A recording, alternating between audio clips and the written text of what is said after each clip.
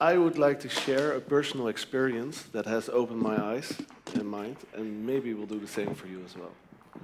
When I still lived in Delft, I realized that small communities do actually resemble the actual world.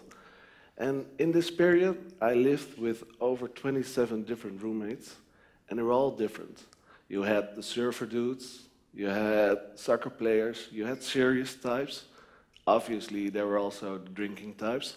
But one guy, and he was above all creative.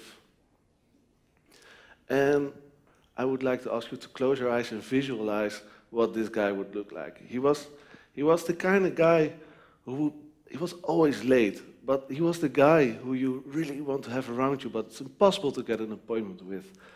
And he was the guy who could really surprise you with completely out-of-the-box solutions or answers. But above all, he had so many cool talents. He could paint, making drawings, and a lot of stuff. But he was, above all, he was an artist.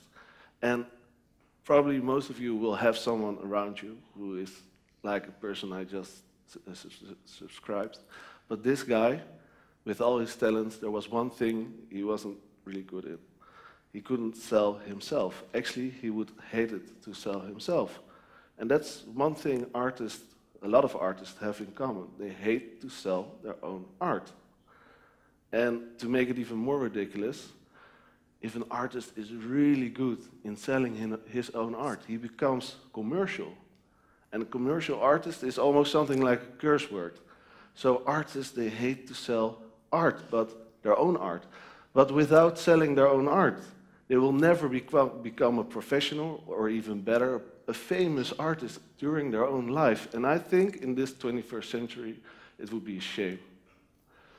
So there are galleries and museums who are presenting these artists, but still a lot of them have problems reaching out to all those potential art lovers. So there appears to be a gap. And like most gaps, this one exists of two sides. On the one hand, art can be something scary. For a lot of people, art can be scary and difficult to understand. A lot of people will have feelings that it will take a lifetime to develop your own art taste or to understand it. So it's, why even bother? Or sometimes it can be difficult to understand, because what's so arty about a floor full with peanut butter? Or some galleries, if you walk by them, you see they're not really that inviting to go in, because it's a white, clean box with probably very expensive art hanging on the wall.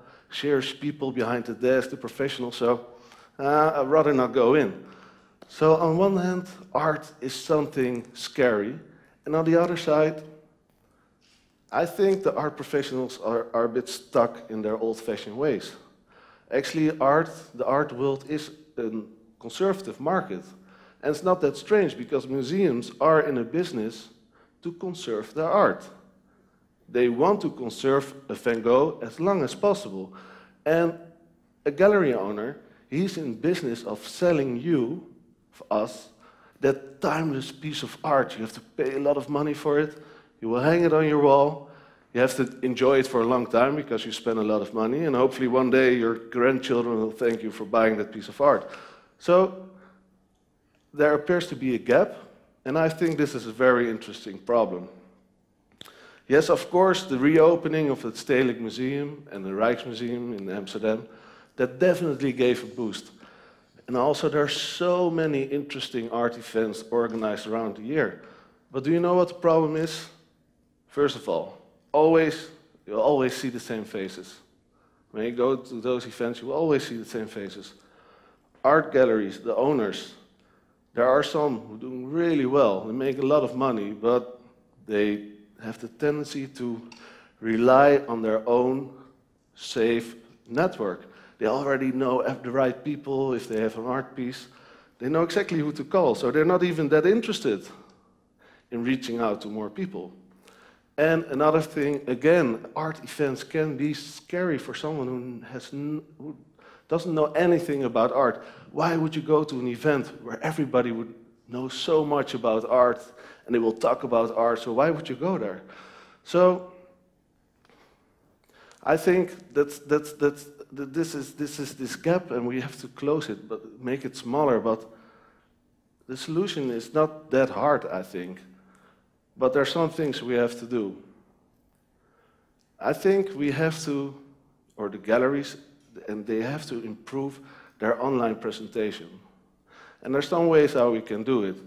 First of all, start making it easy, understandable videos about a cool art project or an artist doing something really nice or an exhibition. Make it fun and make it interesting and easy for people to understand. There are so many fun ways how we can present art online. A friend of mine, he came up with something very easy. With the telephone, with your smartphone, for example, people who like to walk around in forest, you could use layers to present art pieces or installations on trees, and maybe someone explaining about it with a video or just audio or with fun information. And then you're walking around and you can see, you can learn it, and it's in an easy way and in a safe environment. You start on your own, but make it simple, make it easy.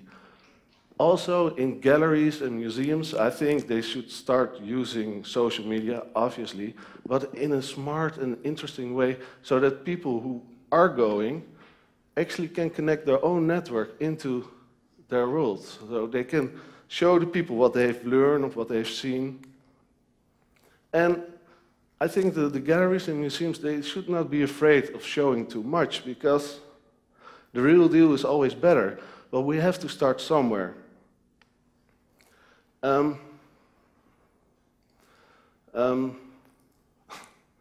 Yeah, so what I said, we have to start somewhere.